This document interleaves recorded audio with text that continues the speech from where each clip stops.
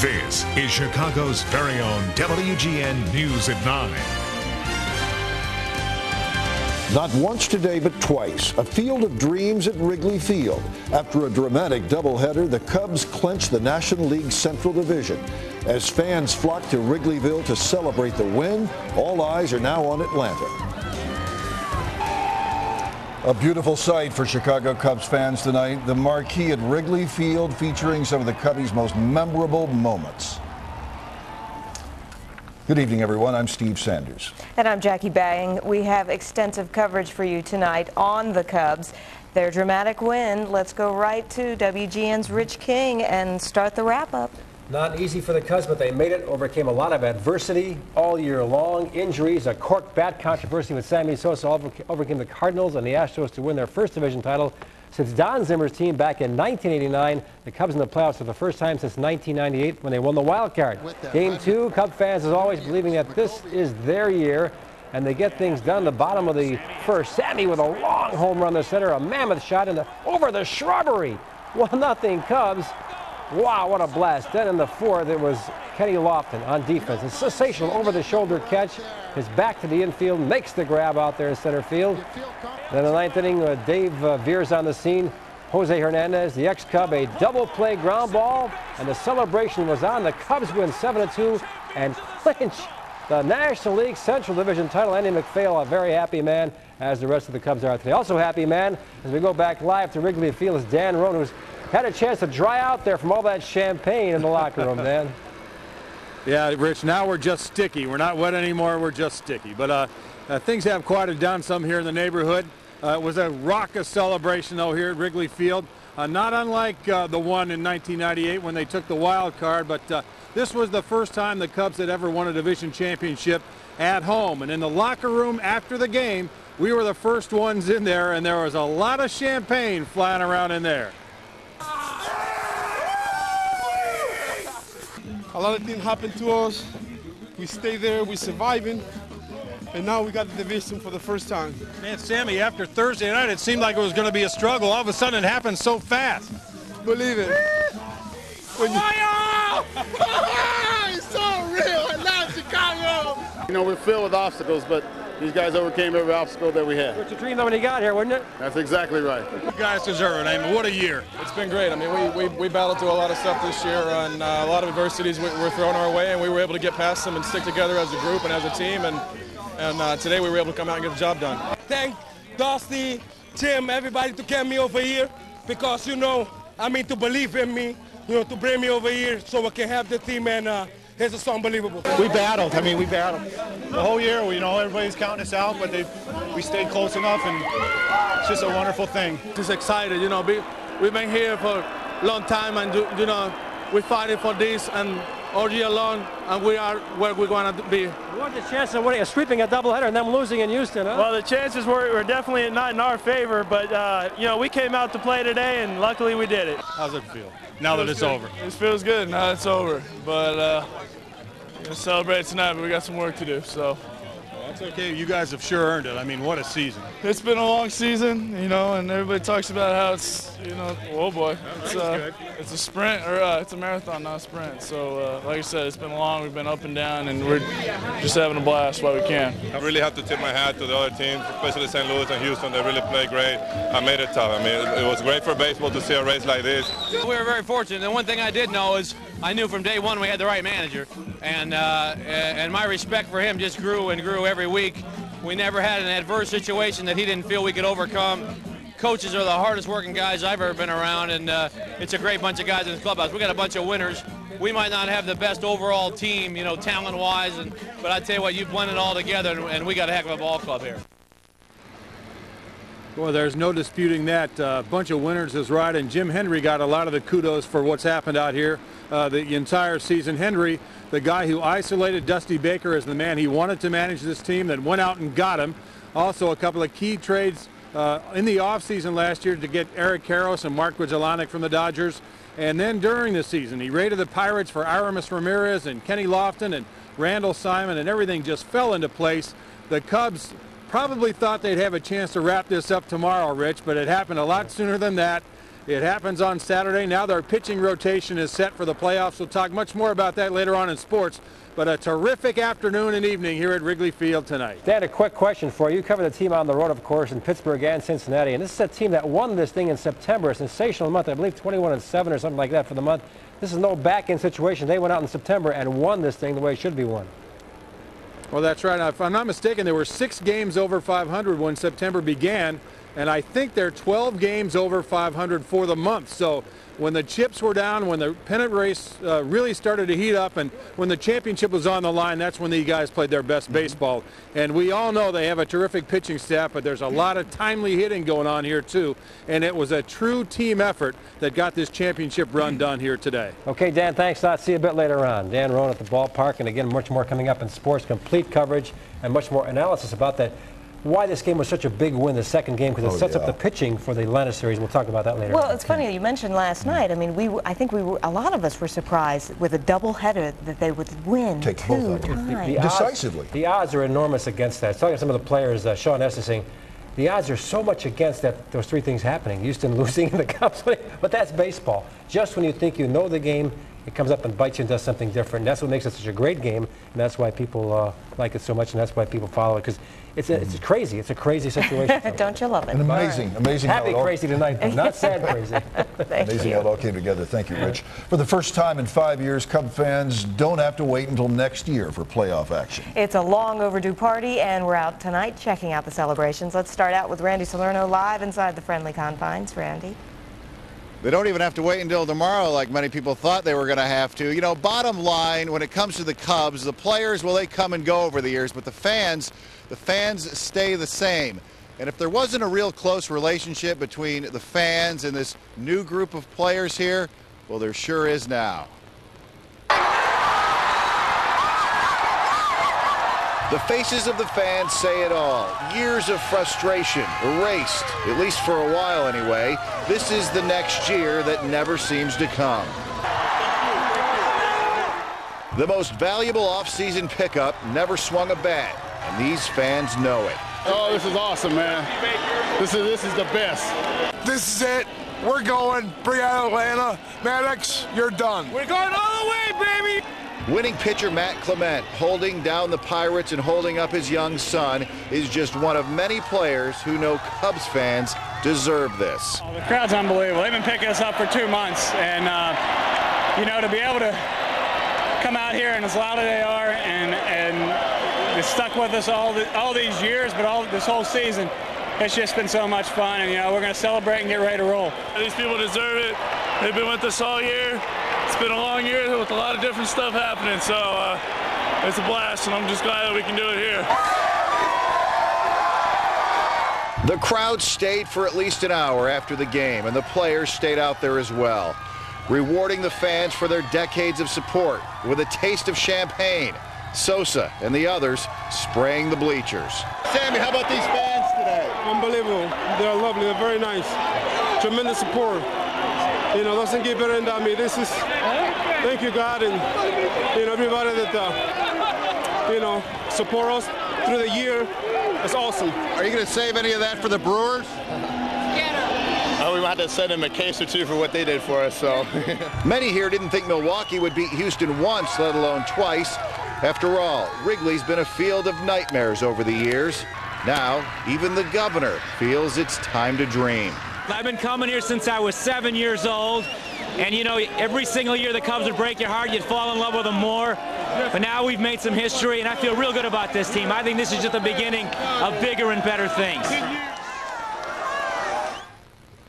You know, I think I speak for most fans when I say we're going to need a couple of days just to relax here after the way this last week or so has gone.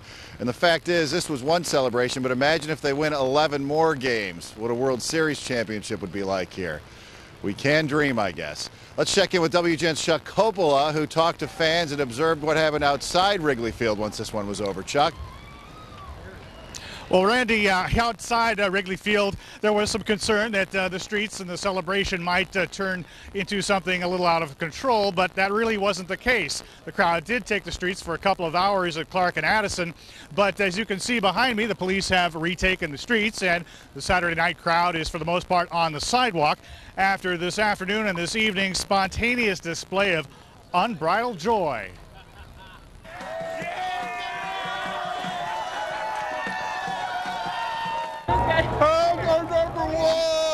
Holy cow, Cubs win.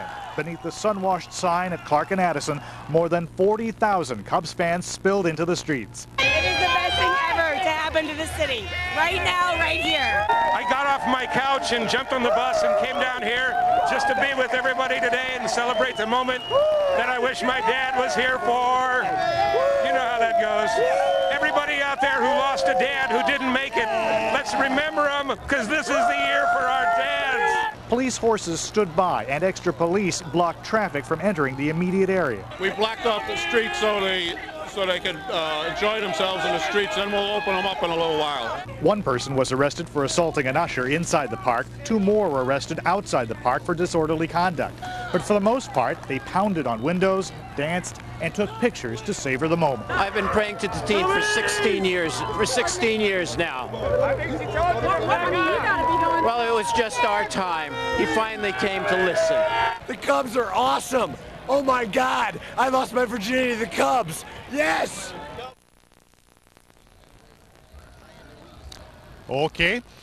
Police are continuing to direct traffic here at Clark and Addison. We've seen maybe a couple of arrests this evening, but considering the crowd was more than 40,000, that's not too bad. Outside Wrigley Field, I'm Chuck Coppola, WGN News. Oh, Chuck. Even people at work were watching the boys at Wrigley Field today. The men at the fire station on Waveland right across from Wrigley Field kept one eye on the television and one eye on the job. Firefighter John Sampson says working at this station is ideal. But what's good about sitting here is you keep an eye on the scoreboard. We get a feel of and being here for so long, you know what a base hit according to the cheers. You know what a double is, you can tell a double, a triple, a home run. It's pretty obvious. But it's kind of like having surround sound, you know. So you don't need to be inside. We got the TVs here, instant replays, you know. Oh yeah, it's a nice place to be. And Sampson may have helped the fans out. The last 2 times the Cubs were in the playoffs, he painted a World Series sign for them, and they lost. Today, he didn't paint that sign. Still chuckling over a kid in the blue tank top. Right across the street from Wrigley Field, hundreds of fans watched the Cubs clinch the playoffs at the Cubby Bear. That's where WGN's Juan Carlos Fanjul joins us live in the middle of all the celebration. Juan Carlos. Well, Steve, we're inside the Cubby Bear. As you can see, I'm surrounded by hundreds of fans out here. As you can see, the party's still going on inside. You know, if you didn't have a ticket to go inside Wrigley Field, this was the next best thing. Seconds before the win, fans in the Cubby Bear were relatively subdued. But when their team became the NL Central champions, it was pandemonium. I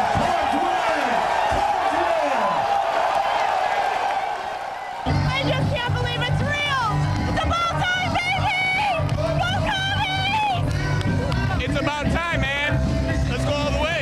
Hundreds of people who couldn't get into the ballpark flocking to the Cubby Bear to watch the doubleheader on big screen TVs, including this guy who's about to get married. He brought his bachelor party along. We got nothing better than a bachelor party and the Cubs win the division the same day. It's a perfect present. After the win, and the crowd was literally jumping inside. Outside, those leaving the game trying to make it into the bar. We're going to take them in as they go out. Yeah, you know, it's gonna work out more. It's just amazing how many new friends you can make in this huge party, all for the Cubs.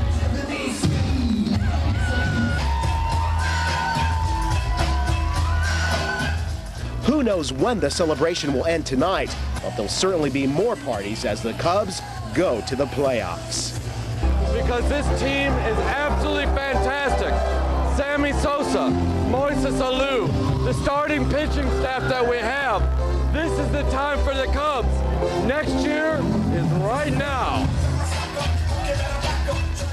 All right, back here live at the Cubby Bear, and as you can see, the party still going strong out here. Tomorrow, as many folks will not have a ticket for the game tomorrow, well, the party will be going on here again. We're live at the Cubby Bear. Juan Carlos Van Hool, WGN News. All right, we have much more coverage for you on the Cubs clinch tonight on WGN. Straight after the news, we will have an in-depth look at our hometown team in our special report, Push for the Playoffs. That's tonight right here on WGN. Haven't seen anything like that since those great Bulls teams of the 90s. You know? Oh, my goodness. It's great to celebrate again. Sure is. Do you remember the last time the Cubs made it to the playoffs? Coming up, we'll take a walk down memory lane to find out what other years the Cubs made their mark. And just 2 days until the Bears take to the field in Chicago. Today, the city celebrated the grand reopening at Soldier Field.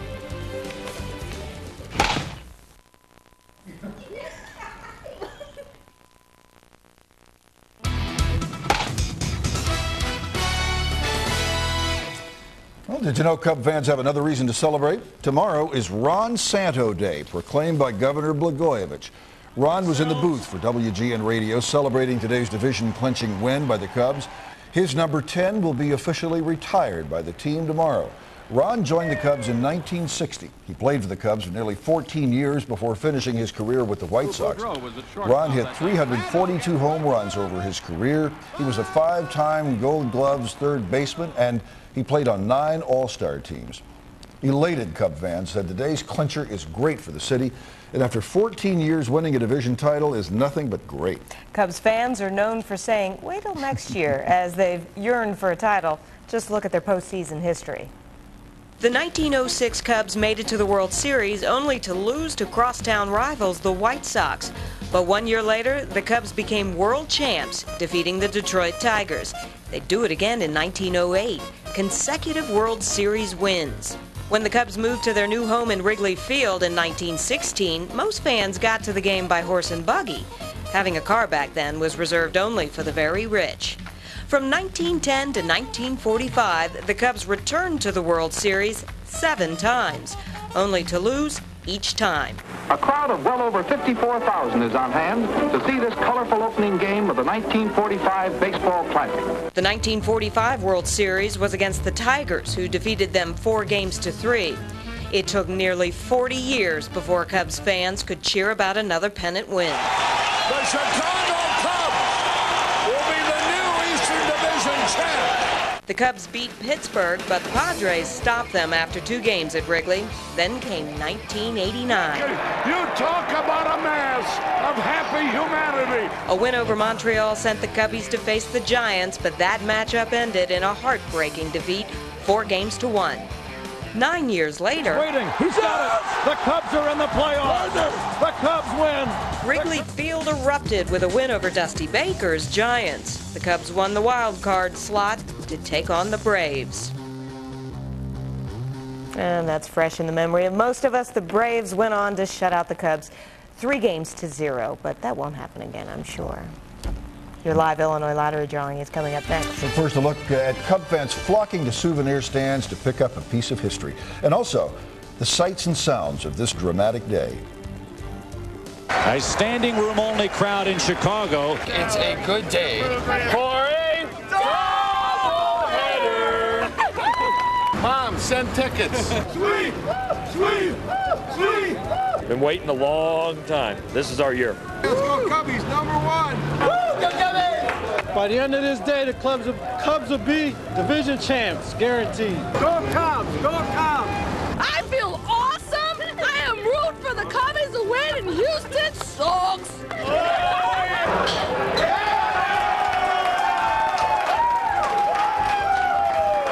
If they make it all the way, it'd be really cool. Sosa drives one in the air. Deep center. It's got a chance. Gone. Number 40 for Sammy Sosa.